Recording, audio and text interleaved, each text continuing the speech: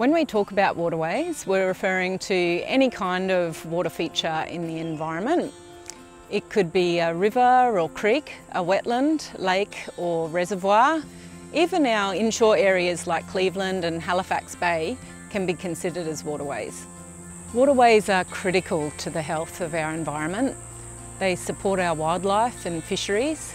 They act as refuges for wildlife during times of drought.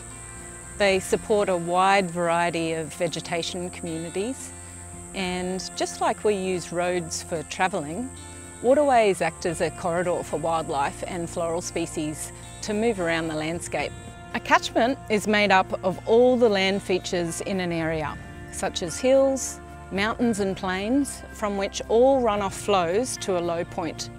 These low points are our waterways. This means that what happens in one part of a catchment is likely to affect anything downstream from that point. In terms of the native number of species of fish that we have in the city, it's hard to really tell, but we kind of think there's somewhere in the order of almost up to 100 different species of fish. This is in the estuaries. In the freshwater parts of the city, there's probably fewer species, somewhere in the order of possibly 30 or 40 different species of fish. What's most interesting, however, is there are species of fish, the barramundi, the mangrove jack, that people love to go and catch and eat.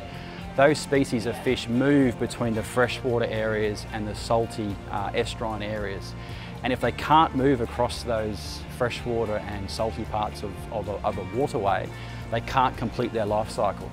Everything you do in your backyard, your school, playground, farm or business has the potential to affect waterways lower down the catchment and ultimately our precious ocean and marine life.